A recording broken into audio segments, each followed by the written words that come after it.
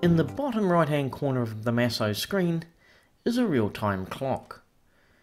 When you receive your MASSO, if you change the battery or have daylight saving in your country, you will need to set the time. This can be done in one of two ways. The easiest way to set the time is if you are running MASSO Link on your PC. As soon as you connect, the time syncs with MASSO.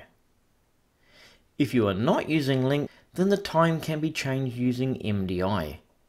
From the F2 screen, enter Ctrl M on your keyboard or click the MDI button in the bottom right hand corner. This will bring up the MDI command box and we can enter the time command. It is critical that you get the syntax correct or the time will not change. Enter time with a capital T, followed by colon, then hours in 24-hour format, another colon, then minutes, and press enter key.